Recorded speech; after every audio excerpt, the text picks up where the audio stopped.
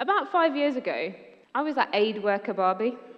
I had done everything right. I'd got away from my God-forsaken, embarrassing city, Birmingham, and I'd made it to the bright lights of London, and I'd studied really, really hard, and I'd got a job in a big charitable foundation, helping make a difference to lots and lots of people all around the world having a really difficult time. Also, I thought. There was lots of pictures of me in Sierra Leone, in India, in lots of exciting places, making a difference and really helping people.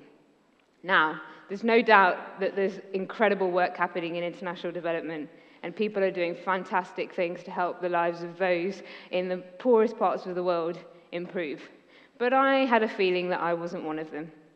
I had a feeling that my experience that was not particularly indigenous or from the place, and my view of the world was not particularly the right way to approach helping people to change their lives. And so one day in November 2011, I saw this tweet. And I was pretty excited because I was very cynical about Birmingham. It was not very exciting. It was definitely not like London. And they didn't even have a single TEDx event at that time, even though there was 10 growing around London.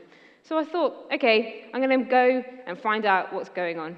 I met up with a small group of people in a coffee shop in Birmingham city centre and was listening to them talk about, we need to get the voices of Birmingham onto the stage.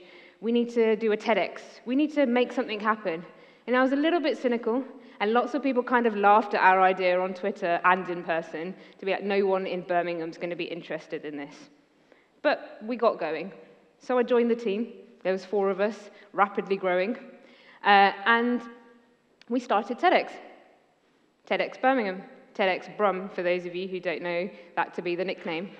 And in 2012, there was more than 100 people who turned up to our first little event in an arts centre in the middle of a park in the city centre. And suddenly, all around me, I was surrounded by people fiercely passionate about the city, talking about what was happening there, unravelling so many stories about its incredible possibility and really, really caring about wanting to make Birmingham a better place. And my eyes were opened. This dark, dingy, embarrassing city that all of my cousins had taken the proverbial out of me over the years was suddenly this really exciting place to be. And at the same time, I started to realise that there were real problems at home. 40% of the children under 5 in our city were living in child poverty. Thousands of people queued up every week in food banks just to make ends meet. And things were suddenly starting to join together. Maybe my focus could be much more worthwhile at home. And so that was a good year, and we thought, okay, let's do it again. And in 2013, 350 people turned up. And this was pretty awesome. And it was getting more and more exciting, and it was like a little microcosm of what you guys are seeing today.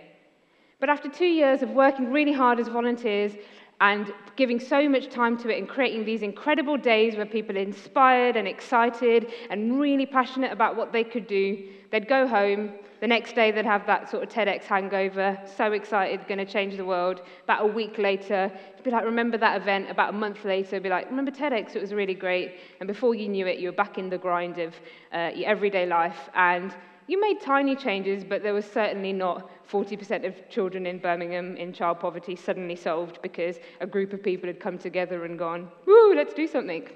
So that's when I wrote a blog, which was, what if TEDx Brum was every day? What if the spirit of hope, inspiration, action, and the excitement that you feel and the ideas that you feel was every day?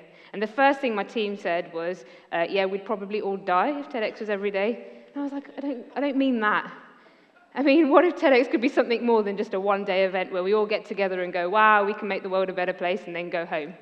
And suddenly, people started to respond to this blog. People were really excited. So we just started to bring people together in all sorts of different places. And in coffee shops, around pizza, anyone who'd give us a free place, we started to ask, well, what would this look like if we did something more? All sorts of different ideas started to come about. And I realized that actually it wasn't just us thinking this. There was a global movement happening in hundreds of cities across the world within a network called the ImpactHub network, but also in many, many other spaces. Citizens were coming together and saying, we want to make a difference in our place. So I started to research this a little bit more and find out what this was all about. And I came across the ImpactHub network and realized that it had been growing in more than 80 cities. Groups of people from their places were coming together and saying, we want to make a difference here. It's not okay that people are queuing up for food banks. It's not okay that the gap between the rich and the poor is getting bigger and bigger. It's not okay that business is putting profit before purpose. We want to do something about this. And so we started to look about what an Impact Hub might look like for Birmingham. What would it be about? We had a whole year of just gathering ideas, thousands of Post-its, pop-up spaces, loads of tweets. We had 2,500 followers on our Twitter account before we even had a space or anything like that. We had this pop-up space that you can see at the middle of the bottom slide that was just wooden chairs, trestle tables, and tops, and we were just bringing people together saying, how would you make Birmingham a better place to be? What does it mean to you? What does change look like?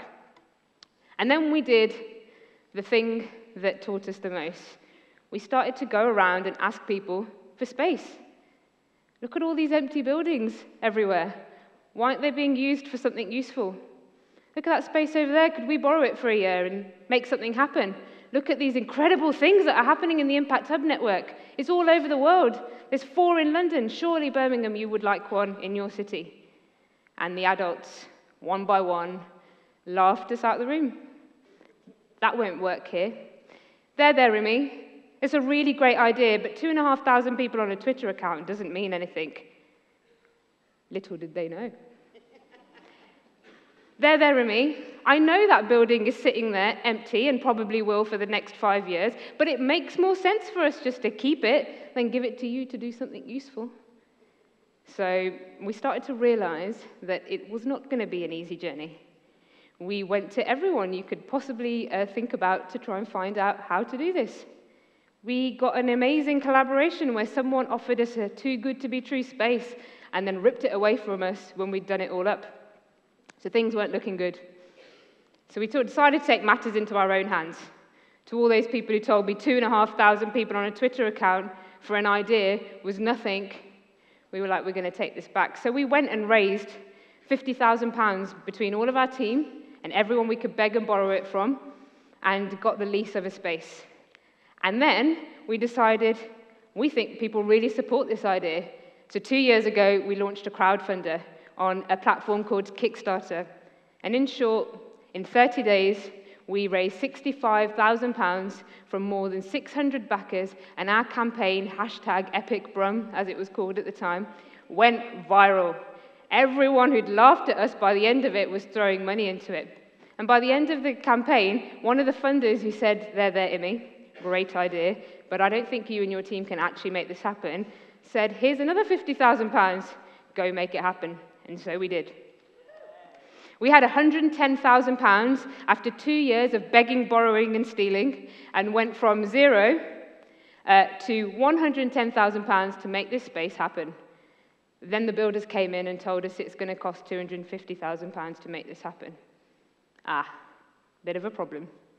But it was okay because we had a huge community. We had a huge amount of people who had put money into our idea, and they came, and using incredible technology, we printed our furniture at a CNC cutter down the road, took it in a little van about a mile down the road, unpacked it, and built and created the whole space together. So today, Impact Hub Birmingham exists, the first one outside of London, and one of more than 80 different spaces and communities across the world. We have a workspace, an event space, an incredible group of change makers, and a space where we start to work on some of our big, serious challenges. So we really believed that one of the first things we needed was a place where people who dream big dreams about the places where they are from can come together and someone won't laugh them out of the room. And that's just the start. We started to do all sorts of different things. Our opening festival had more than 500 people attend.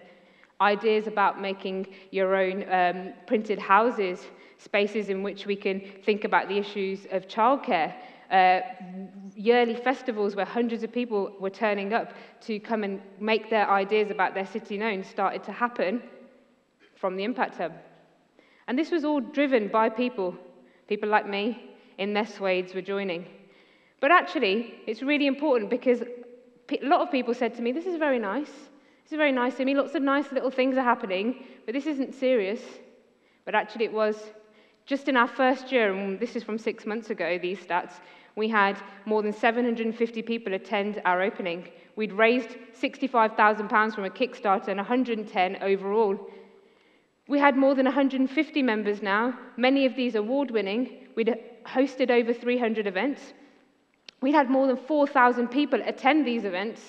We'd been working across a number of different spaces with the City Council, with the police, with universities, with a Nobel Prize winner, with a Nobel Prize nominee, with a Hollywood actor. This wasn't just a bunch of kids sitting in a room, dreaming big dreams. This was serious. We were making people listen in our city about what we cared about. And so, what does this all mean? Why am I telling you about this? Because actually, there's a lot of things that I've learned over the last 5 years that I wish I'd known 15 years ago. That might tell you a little bit about how old I actually am. And these are some of the key messages that I just want to share and say take home today if they feel relevant. I think one of the most important things that we've needed to do is focus what we're doing on Birmingham and its change. I don't want to talk about the Impact Hub a lot. I don't want to talk about me a lot. I don't want to talk about what it is that we're building. I want to know about what we're doing to make the place that we're from better for everyone there. So I think it's really important to focus more on what you're working towards than who gets the credit. Naturally, when great things are happening, lots and lots of people get that credit. Believe in your vision. I often had a lot of people tell me that I needed to go and learn from somebody else. I needed somebody else to give me validation over my idea. We needed someone else to tell us that this was possible. And actually, I think what the world needs more of is uncensored vision. Your wildest dreams, the dreams that are going to take us to the stars, the ones that you believe deep down. Yes, go and listen to other people, learn from those who've done incredible things, but please don't let anyone censor you before you've had a chance to even test what's burning deep down inside of you. Take responsibility for your place.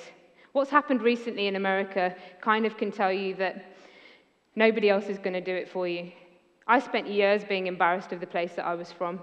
And actually, if I'd taken a moment to look around and see what opportunity there was and what space there was to really make a tangible difference to people living in my city, I think I would have spent a lot less time traveling around being aid worker Barbie and a lot more time getting my head down and making something incredible happen. Build and create your ideas together. There is no single hero. And me standing up here is the worst thing for you to learn, because I'm telling you this story about this incredible place with hundreds of people, with thousands of people supporting it, and I'm standing up here, and you can see Immy, the founder of ImpactHub Birmingham, and you all think, I want to be like her. Actually, all I've ever done, well, maybe you're thinking you want to be like me, or maybe you're thinking, this is a bit awkward. Anyway. Maybe one or two of you are thinking I might want to do something. But anyway, my point is there is no single hero. What I think I have done really well, and I'm happy to say this, is bring lots and lots of people together, keep big teams together, keep us focused on a big picture and about changing our city and what's possible. But I can guarantee you that none of this would have happened without hundreds of people, thousands of people, and none of this would happen on a day-to-day basis without the huge team, who many of you will meet later on today because they're all here, or lots of them are here, actually doing the small actions every day to take this forward. So don't ever believe in the single hero, and don't ever let anybody tell you that there are these single heroes that make this stuff happen, and that's how we make change. Behind every single one of them is an army of incredible people helping to drive it forward. And yes, some people can bring those people together, but actually, it's really about all of us bringing our ideas together and working together. Build with integrity. Your values are the foundation. If you start off with any project or any idea with a team that looks nothing like the city you're from, nothing like the demographic that you're from, nothing like the issues in the city, you won't suddenly find these people later and be like, come join my project. It's not about being politically correct. It's not about having one person from the right colour and the right religion in your team. It's about genuinely knowing each other. It's about genuinely having the empathy to understand the experiences of those different from you and bringing them right into the core of driving your projects. So don't look at politically correct diversity numbers. Look at, what is my city made of? What is my place made of? What are the issues? And are those people with me at the beginning? And if they're not, maybe I need to take some time to take a step back and look at who I'm hanging around with or who I'm building my project with, and actually go and find those and work with those who really represent what you're trying to do. Challenge what you're hearing. If there's one message that I would talk about taking away today, challenge everything you're hearing. People keep talking about this post-truth era that we're in. It's basically people are lying to us. The mass media are lying to us. Social media is telling us a story about the world that is not necessarily true. Challenge everything you're hearing. Challenge me. Challenge everything you're hearing in the speakers today.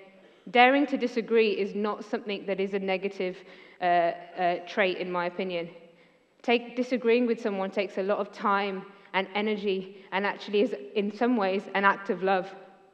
To say, hey, I want to take the time to say, I'm not sure I agree with you.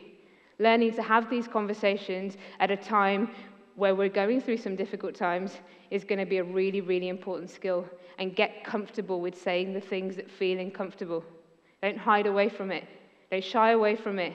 Don't say, I don't want to rock the boat. Rock the boat. Do it with love, care, and empathy, but rock the frickin' boat. Doing this work is not going to be quick. Some of the challenges that we have are huge. And I have really had to learn this because school did not teach me this. This is messy, long, and complex work. You're not going to know what's going to happen tomorrow or what the journey ahead is. This is about discovery, being comfortable with the fact that I don't know, but we need to build this together. There won't be a simple solution. There isn't just a do the food waste, solve that challenge, or translate all the work, or build a hub. These are not going to be the only things. But we are going to have the audacity and the patience to do the difficult thing and actually figure out how we go to the next space and a place where we can really be proud of the world that we're creating for our children. Now, this all sounds pretty miserable. How the hell are we going to do it? Immy, this sounds like you're saying the world is screwed. No, it's not. We're in one of the most peaceful times in history. Things have really improved. However, we have gone through massive times of uncertainty before. After the World War, we rebuilt Europe. Somebody, or a massive group of people, came together and built things like the NHS. It is possible for us to come together and recreate a world that we're really proud of, but it's going to take all of us.